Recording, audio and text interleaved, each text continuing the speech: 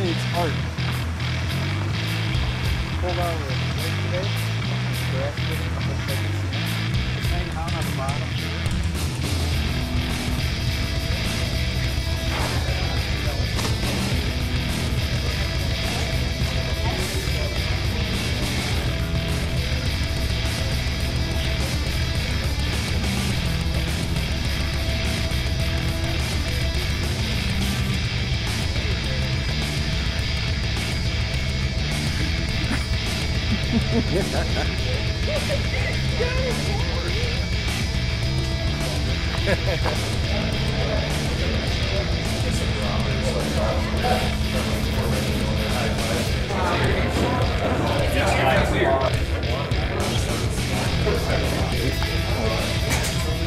I don't mind the other thing.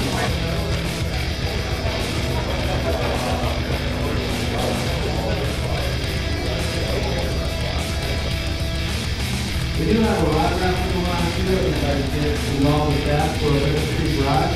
And Craig's holding out the rod there. You can buy it up back there. That would be great. So, 8-3 extendable with a Street rod. All right, anybody else? All right, here's a trivia question. You can answer this question. What team won the full throttle tournament for bass last night? That's good. Warren. I'll bring up my head, dude. I don't. One of the prizes in our last prizes in the next year's tournament.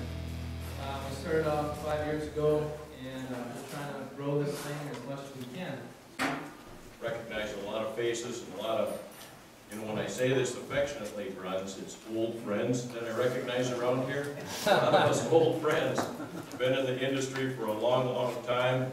At first, this thing didn't seem very important, but was something that's instilled in me by my parents, my scout leaders, and by a really neat dude that everybody should have had a chance to meet. Bob Dana was the president of the local Audubon Club, and he inspired me to love nature. Ranger Boats has been with us since we started. And we have George Little here today. I'll keep it short. I know that y'all didn't come here to listen to a bunch of speeches. You want to go fishing, and I very much appreciate that. Oh, Jim and George, that's tough. But I want to thank you guys for all supporting Full Throttle and to model what George had said. This is a great organization for us. You know, this is a lot of good fishermen here, and we look at Full Throttle as a great tournament. We're involved in a lot of tournaments across the country. BASS, FLW, and this is a great tournament. All right, the winner is 265761. Give him a hand.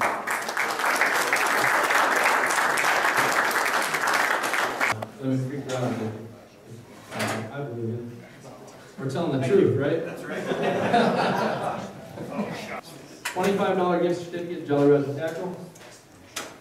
John Fleming for Warren.